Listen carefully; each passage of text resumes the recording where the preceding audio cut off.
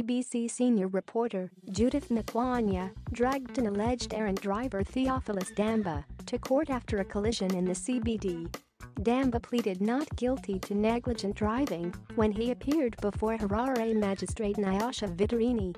The court heard that on July 23 at the intersection of Herbert Chitepo Avenue and Simon Vengai Muzenda Street, Damba failed to give way to traffic coming from the right and collided with a Ford Ranger that was being driven by Makwanya. Damba allegedly failed to keep a proper lookout of the road ahead, and he also failed to stop or act reasonably when a collision seemed imminent. He denied the charges. The matter was remanded to September 14.